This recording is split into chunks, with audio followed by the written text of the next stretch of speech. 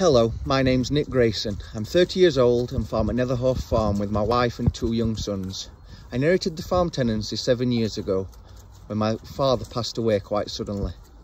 We have 200 acres of arable cropping and we also direct sell meat from the farm gate, including beef, pork and lamb and Christmas turkeys. We also produce in excess of 5,000 small bales of hay and straw each year for the ever-growing equine market.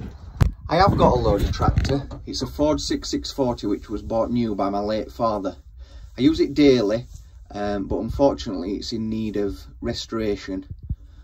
Unfortunately, for the amount I use the Ford, I can't be without it, so the telehandler would allow me to spend 12 months restoring it to its former glory and make it a useful tractor again.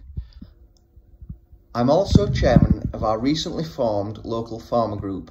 One of our aims is to engage more with the local community, especially local schools. A New Holland telehandler would allow me to showcase British agriculture to the future generations. One of our other aims is to provide training to local farmers, including telehandler training.